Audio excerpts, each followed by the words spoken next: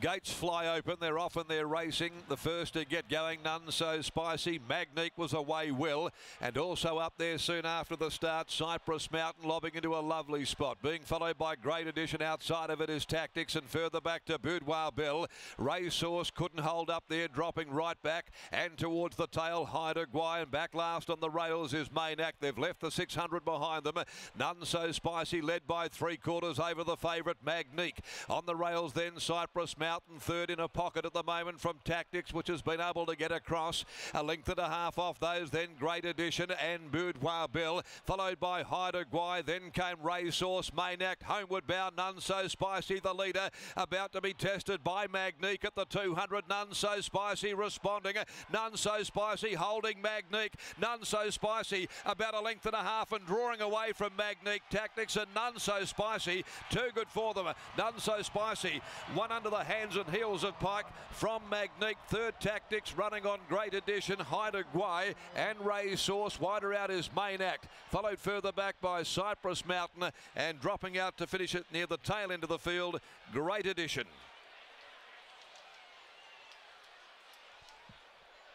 Number 11 is the winner, None So Spicy. 11 first, None So Spicy. So the first leader wins on a day where horses off pace have been able to really have an impact, but None So Spicy does it from the front. Willie Pike getting on board, and the Gingerbread Man filly has taken out race number 4 on the card, posting her first win at just her third lifetime start. She was able to comfortably hold the favourite Magnique, and back third is Tactics. The numbers are 11, 8, 1, 4. Racehorse in that blanket go finishes fourth in front of Great Edition and also RWWA. 58.95 is the time. Home in 34.08. A length 1 3/4 are the margins there after the running of race number 4.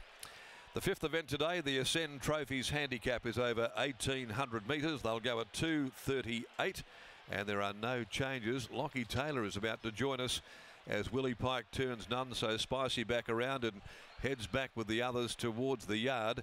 He nursed and just cajoled this filly, and really didn't want to test her with a shillelagh, and he just pushed her out in that inimitable Pike style, hands and heels, bustling hard, and she delivered a very good win, holding off the favourite Magnique by Magnus, trained by Simon Miller, Stephen Parnham aboard, and Tactics, who got across soon after the start for Brad Parnham. Neville Parnham prepares a Rommel 3-year-old out of Delectable Dolly.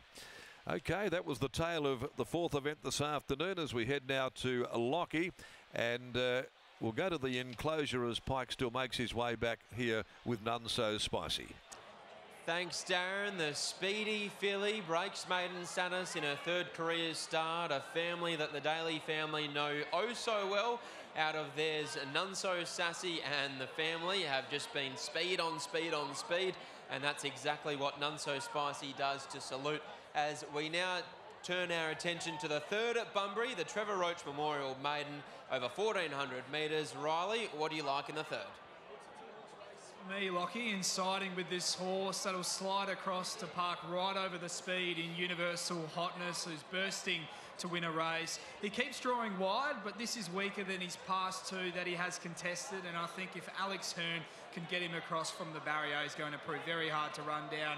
From the 13, the big danger, I thought it looked Mama Bell, who's likely to settle back off the speed and hope there's some pressure up in front. She was very well backed on debut. She was held up until very late, but once she got out, she hit the line super into second behind Belter of a Song, beaten under a couple of lengths, so subsequently bolted in at Class 1 level to frank that form. She'll need a good steer from the barrier, but it was a very promising debut, and think she's a nice filly. So 1 and 13 from the 2, LaTroy, and 3, Authoritative in for third and fourth, but number 1 on top for me, Universal Hotness, Lockie, with number 13, Mama Bell, the danger. Riley's with your favourite at $1.50 in the third at Bunbury.